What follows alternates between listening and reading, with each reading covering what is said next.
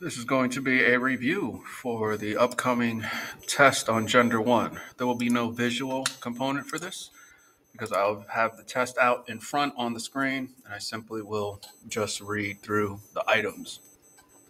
So the first section is the first item that we looked at, the difference between social constructs, norms, gender, and sex. So you'll have a couple of scenarios and you'll have to determine which of the scenario is being addressed.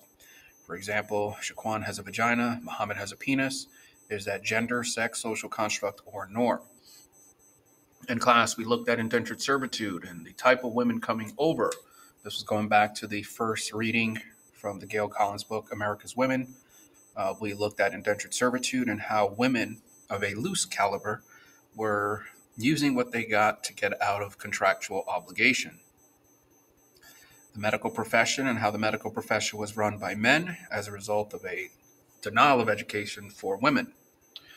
We have a couple scenarios involving divorce and whether or not somebody would be able to get out of a divorce as a woman in comparison to a male. We also looked in class at the Daniel Sickles case. We looked at cases that involved the difference between adultery and fornication. Let's see. There'll be some newspaper articles that you'll have to read about a menstrual cycle product tax, as well as the upping game. And the upping game is how historically women have possibly engaged in behaviors that males perceived as interest, and as a result of that wind up in situations like in the documentary about women in the military where the woman's accused or perpetrator said that she was leading him on. So there'll be some scenario questions like that, the role of women in the military and how the military has addressed sexual assault and rape accusations. You'll also have to know the black codes or the slave codes that were developed in the 1600s to get permanent involuntary hereditary servitude, with the focus on the status of the child, free or slave, being determined by at first the male and then passed as a result of the slave codes. The change that led to the social status being determined by the mother. There will be some articles about race and sexual assault. For example, we have in class talked about the difference between sexual assault when the perpetrator is black in comparison to white.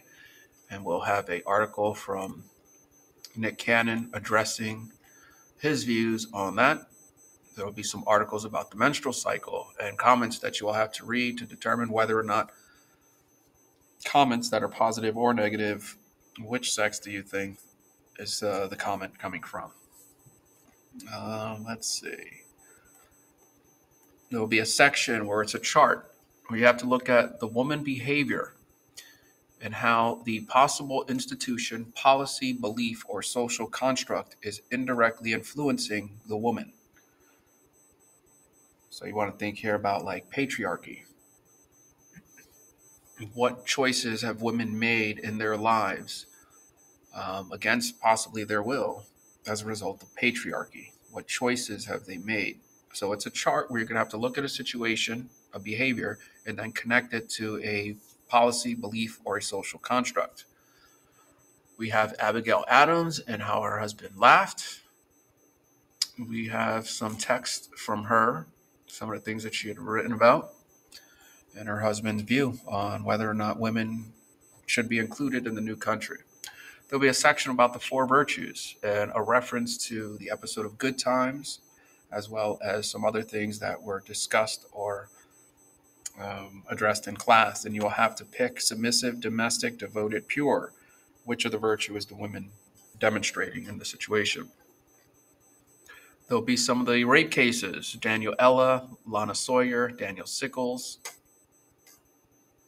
And the question that you'll have to be familiar with is the defense used by the accused. So the perpetrator in this situation, how is that what argument did the perpetrator use against the victim? The wall, the path of a woman, and how her dreams, hopes, desires may possibly be restricted historically as a result of getting pregnant and having to follow the four virtues. In class, there was a chart that was handed out. It has 1776 and takes you all the way up until 1914. You have to be familiar with the chart and what information goes into that chart. So what you probably want to do is go to the gender section. And as this loads up, you go to Civil War, and there is a file that reads Declaration of Sentiments. On the first page, it's has blue and red circles, and it gives you a chart of the cult of domesticity, and it's a historical chart. So you want to be familiar with that particular chart and where certain items are placed. You want to take note of jumping the broom and some of the images that were used in class, especially the 1800s Southern system of stratification before the Civil War and after the Civil War.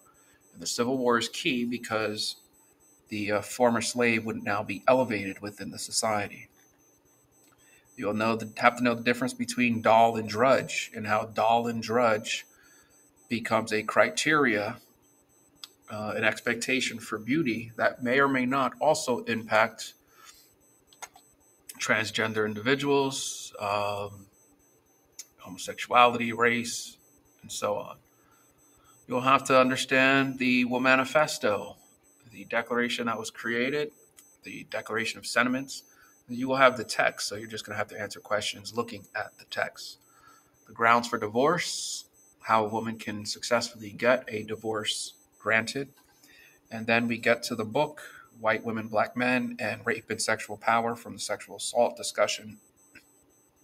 And again, you'll have to know some of the cases as well as the outcome or claim. Let's see. This section. The following questions are from class and demand either a yes or no response. Answer A for yes and B for no. And you have to go with your social gut. So some indentured servants of the upper class were loose and tried to get out of their contractual obligation. Well, that answer is yes, because that was something that was addressed. Southern slavery disagree with slavery for moral reasons. So that kind of plays out like a true or false type question. Men pay their blood tax through providing sperm. So again, you're answering yes or no, and you're going with your social gut. Some of these play out like true or false. Some scenario questions. Some of the scenario questions deal with situations, possibly on an interview, dealing with sexual assault, lewd behavior, things like that. Let's see. We have some articles about cases. From the Red Pill documentary, we have some charts that you'll have to answer, as well as have an understanding of the MRA ideology. And that's it.